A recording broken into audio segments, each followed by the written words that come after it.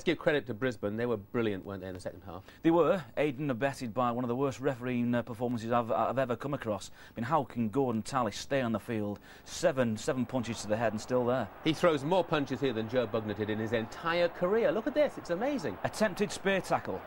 Now, a little push from 1, 2, 3, 4, 5, 6, 7, 8. And he connected with 7 of them. And stays on the park. It's absolutely unbelievable. I mean, O'Connor has given a little push to start with.